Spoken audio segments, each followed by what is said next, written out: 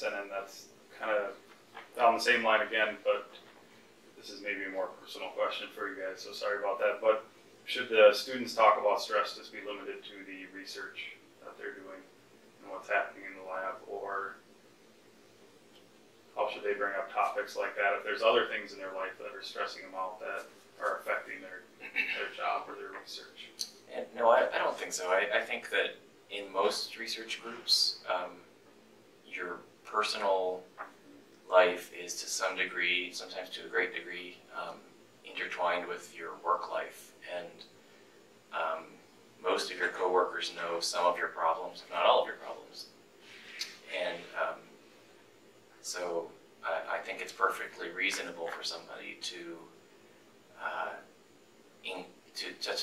talk with their advisor about their stress level in their life as a whole. It doesn't necessarily have to be something that has to do with something that you're inflicting upon them with your expectations or something like that. It can be a lot of an agglomeration of stress from different sources can lead to that.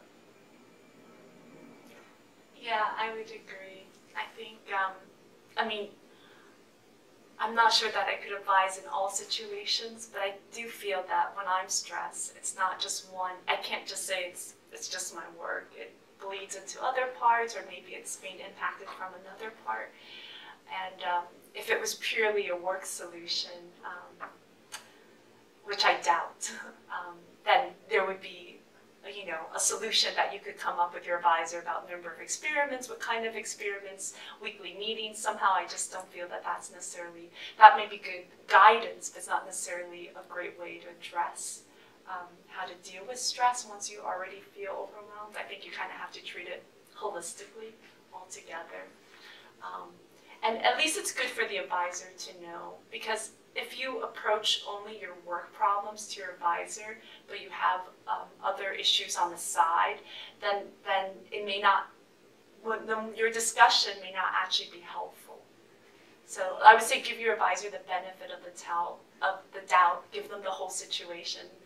Even if they can't at least help with all aspects, at least they'll understand where you're coming from. And that's just being honest and maybe being vulnerable, but I think that I would really appreciate that, because I think, do my best to help understand the complexity of the situation. Yeah, I think it can really provide context for what's happening. I've had a couple of times when a student has told me something that's happening, that's a stressful event that's outside of their life, and I'm like, oh, now the last couple of weeks make sense. Right? And that's really helpful. I think all of us up here are parents. So that means that we've all dealt with stress outside of work. It's unavoidable. So yeah, I guess I would rather have the conversation. Our lab has done a few things. One was talking about it. There have been a couple times when we've talked about it at group meeting. Not just the presentation that I gave to my group, but also just other random times. I don't do specific activities to target, to at least open the conversation about stress, but I do feel like, because we're an experimental group, there's a lot of social interactions in our lab, and I've always felt strongly that I wanted to be a positive, supportive environment. Because I think back to my graduate school days, and that was really important to my success, to feel integrated. So as an advisor, we probably celebrate lots of things together, graduation. So, but I could probably do better. I think every group has get-togethers and whatnot to help facilitate more social interactions. Yeah, as far as social interactions, it's not something that I really have pushed very hard for my group. I kind of feel like it should originate within the students in the group.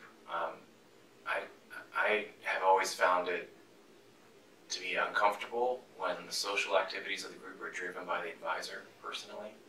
I think they're generally less fun when they're driven by the advisor. Depends how much alcohol you provide. and I think that there's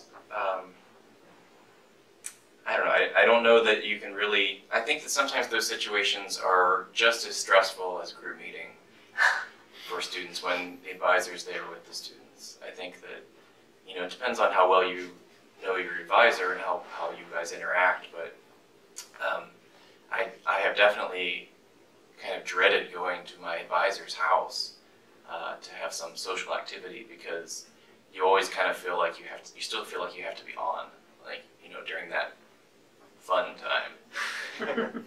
So for that reason, and also, you know, my own personal boundaries that I try to enforce are that I like to keep some boundaries between my work life and my home life, and so I'm not happy with having people to my house, because I like to kind of physically keep that separation. So the combination of all of those things has left me where I feel like if it's a social thing that we're talking about for stress relief, I feel like it should be driven by the students, and you know, I'm happy to show up for things like that if I wanted, but generally wouldn't stay the whole time intentionally, because I think that it's the students that should interact for that purpose. I think I make it worse.